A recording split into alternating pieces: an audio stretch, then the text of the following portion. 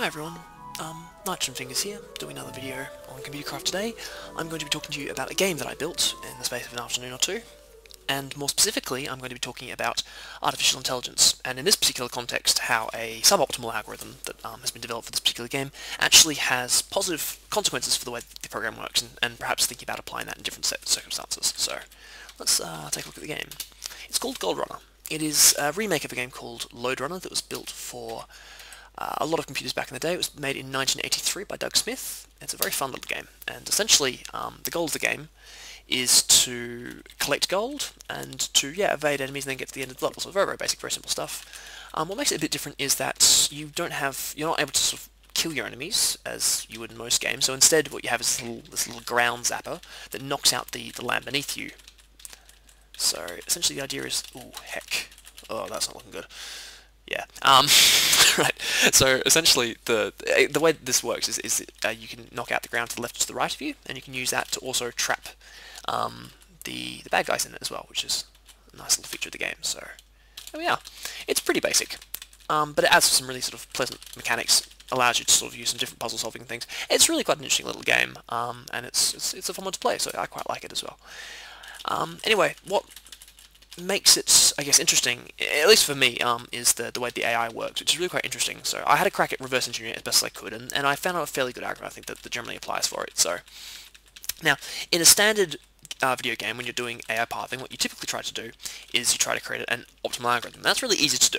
You use something like A star, and when you want to do that, essentially all you have to do is say, listen, this is my what I do is I want to try and reduce the entire world down to a series of nodes in a graph. I then just calculate the cost of traveling to each individual one. That's based on its distance and how expensive it is to get there in the first place. And then once you've done that, you then say, alright, listen, I've got that done. I then just follow the shortest or the lowest cost node each time until I find the end of the algorithm. Then you get there, and that's it. So it's always the shortest path. And these guys don't do that, and the reason for that is because it would make the game really, really boring. So I'll show you a good example. Let's head back to the title here. So essentially, if they were to do that, then so you can see that these monks are failing their pathing really quite badly. They're just sort of going around these really weird loops. Whereas really what they want to do is they want to try and follow the ladders up and try and get around to me.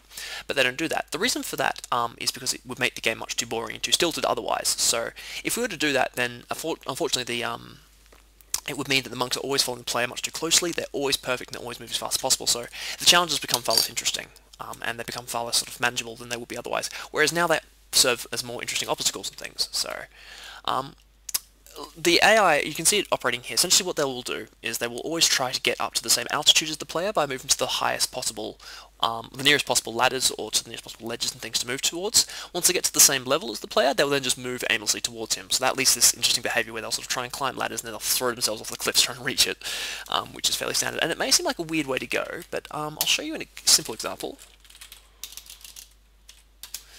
So let's just quickly demonstrate this here. So let's suppose put a monk there. Let's put some ground beneath them.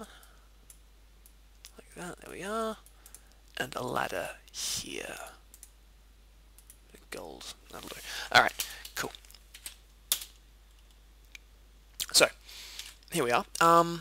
So, essentially, watch what this algorithm means for this particular game. So, if I were playing with an A star, then one of two things would happen. Either the monk would never move because he can't find me, or the monk would just go directly up to this little area here because it's the nearest possible he can get, and he'd just stay there. Which means I could walk right over him, and the challenge would be far less interesting than it would be otherwise. In this situation, he's actually getting stuck in the ladder. He's going to this loop where he just moves around and around and around. The reason this is beneficial is because it means that the player essentially gets has this sort of recursive obstacle that they just can't sort of deal with until they sort of reach it. So the AI will get stuck in areas more often, but it means that they tend to be more compartmentalized in levels, and thus they make more interesting opponents. So yeah, a good example of that is in Haven. So take a look at this guy here. He's the one that you want to watch. Here we are. So you'll see that he gets stuck really often. Like I say, he has a real hard time getting out of that hole, no matter where I'm moving to. Even if I'm all over the court here, he still sort of can't get out of that little gap. Ugh, rats. Let's try this again. And the reason for that is because he can't, he can't escape that sort of area. And while that may seem like a bad thing, it actually means that that particular piece of gold right there is really challenging to get because he just doesn't leave this area very often, so you have to really be quite clever about it. There we are. Got it in the end. But yeah, so you see, he's quite challenging, he's quite difficult to deal with, so yeah, it makes for a more interesting sort of opponent in that regard as well. It also allows for really interesting puzzle solving, so we'll show you Fortress for that. So this is a really good example of where you can sort of use the enemy AI to solve puzzles. So what we're going to do here is we're going to try and find a way to make this level easier by trapping our monks. So, rats! Making a lot of mistakes today. Let's try this again. Alright, so here we go. Now, you see they want to try and get as high as they possibly can. He gets stuck. Go one level higher. Not quite high enough. There we go. That's the way. Now let's make him... No. Alright, once more. I can do this. Oh, damn. Okay. No. Made that mistake again. Alright, so we'll try that, but we'll be a little bit less ambitious about it. What you can do, essentially, is... you can try and trap both monks into that little area of cage there, which actually makes the level a little bit easier, because it means you don't have to worry about one chasing you all the time. So it's a really nice little feature, and you can use, and like I say, you can sort of fool them into following you, because they haven't really got much choice. There we are, that's better. Now he's stuck. I can just get him low enough to... There you go, and then you just drop down, and there you go. And now they're completely trapped, so you've got that nice situation where you can sort of get them stuck inside that little hole, which is a really nice little feature of the game. We can take a look at this other area here as well, because it actually creates a nice little puzzle. So I want to try and get into this little fortress on the left here, and unfortunately I can't, because there's this big hole in the middle there. And there are two monks here that are waiting to kill me as soon as I try to get in. That's actually kind of nice, because it means I can sort of try and get them in. I can actually use those two monks to try and fill the hole. So let's try and do that. And you'll find they're not racing towards me. If they were using A-star, they would do this immediately. But actually, it's now a nice little puzzle that we can sort of solve. So what we want to do is we want to try and get the monks to chase me by having them as near as possible. That's good.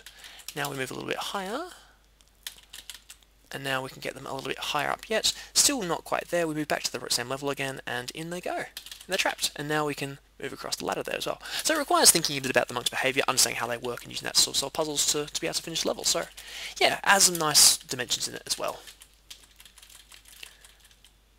Of course, it leads to stuff like that too. So yeah, that was pretty much what I wanted to talk about today, showing you sort of how that works and just think about it in game design.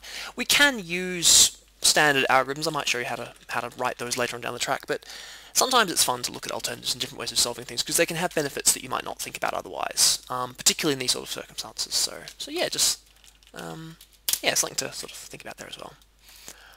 Alright, listen, that's pretty much all I wanted to talk about. I'll just play for a bit longer here, because it's a fun game. Yeah, if you like this, have a go at making some levels and send them to me. I'm losing enthusiasm for making levels these days. It's quite hard and creatively taxing work. I'm having more fun with the engine things as well. So yeah, if you like it a lot, then make some levels. I'll stick them in a pack, and I'll share them with the world. So yeah, get your name out, your 5 minutes of fame, which would be really cool.